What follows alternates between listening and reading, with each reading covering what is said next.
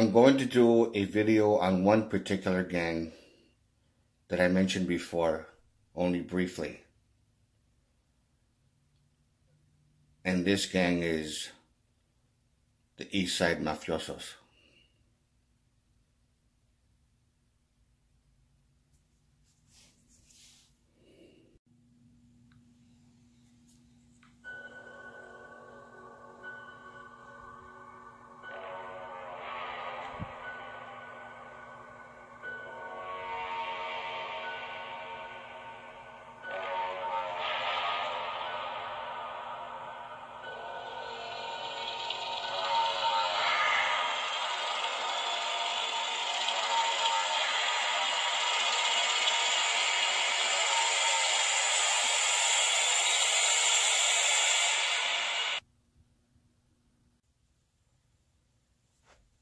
Hello everyone.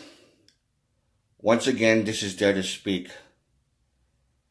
Now, there's not too much that I know about this gang other than my own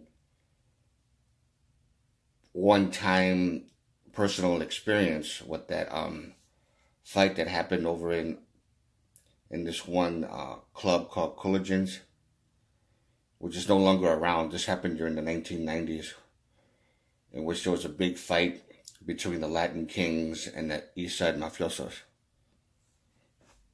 For those of you who probably saw it, I did a video on that a long time ago. Milwaukee Street Gang History was the title of it, if I remember correctly. Anyways, I was talking to someone.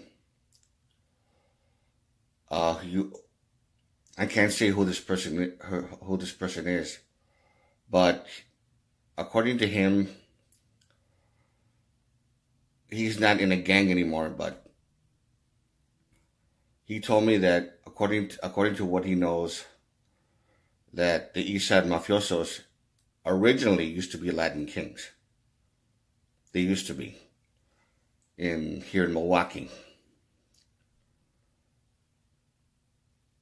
And this was back during the time when, like the old school, when Hollywood, Carlos Hernandez, where he was shot in the leg by one of the original members of the Eastside Mafiosos.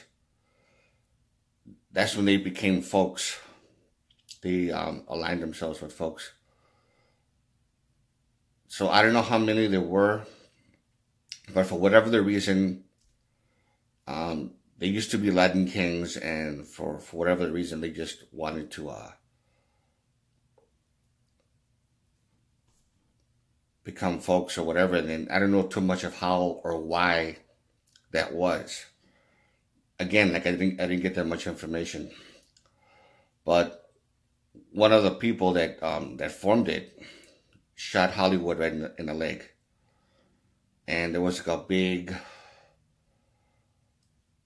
bloody fight that happened ever since then, from the 80s, and then especially the 90s, and especially from that one incident that I just told you. So according to him, he said there was about a lot of fights that they got into with them. A lot of fights. He didn't go into detail into as far as like anybody getting killed or anything like that. But the thing about it is,